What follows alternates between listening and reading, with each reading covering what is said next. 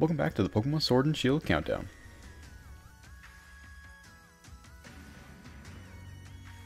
So today I want to talk about Morpeko, the Pikachu clone of the Galar region. Very interesting Pokemon. Now, fun fact, I actually woke up this morning like thinking Morpeko's name. I don't know why. I think I had like a dream or something about Morpeko. I probably didn't. I can't tell you why, but I woke up thinking Morpeko. So we're doing Morpeko today. But so Morpeko, some Pokemon can change their form. Often, or some Pokemon can change their form, often because of the effects of the certain items or their own ability. Some of these form changes don't simply change the Pokemon's appearance though, they can also affect their types of its moves and even change its ability. So that's why. So that's a little blurb they have there. But Morpeko. Morpeko is the two-sided Pokemon and has the ability Hunger Switch. Its ability is its type is also Electric Dark. So Morpeko would I would guess assume start out electric and then maybe go into dark, but I would say probably both of them were just electric dark.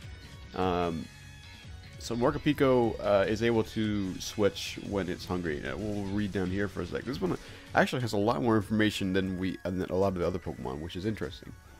It's always hungry, no matter how much it eats. It's like a teenage boy. Morpeko consistently generates electricity with its stacks on its cheeks. This consumes energy, causing Morpeko to be constantly hungry. This is why Morpeko is always carrying around berry seeds, protecting them with care, as they serve as a snack. So it's always dang hungry and it always needs food. This explains why its ability is Hunger Switch. Its appearance changes when it gets hungry. When experiencing prolonged hunger, the balance of hormones within Morpeko's body changes. This causes its fur color to change and triggers more aggressive and volatile behavior. The energy stored in its cheek stacks also changes from electric type to dark type. Alright, so it basically, I guess it is pure electric beforehand, and now it's dark type beforehand. Now it's dark type after it changes. So that's interesting enough. That's actually really interesting now I think about it. If it's pure electric one, and then when it gets hungry, it turns pure dark. That's actually kind of nice. So a little bit more about him. Its ability Hunger Switch also allows it to change forms. Morpeko's ability Hunger Switch is a new ability introduced in the titles. This ability causes Morpeko to change its appearance each turn. Morpeko's signature move, Aurora Wheel, changes type depending on Morpeko's form. In full belly mode, the move is electric type. Within hangry mode, it is the move becomes dark type. So that's pretty dang awesome. It changes the typings of its moves. It changes the typings of the Pokemon itself. This is a really insane like Pikachu clone. Like you would think when you think Pikachu clone, there aren't like an amazing amount of really good Pikachu clones. Like if you go back to maybe you could work with Batsuritu, maybe the Dene is also pretty good. I guess you could say that Togedemaru is also decent enough because it's Steel type.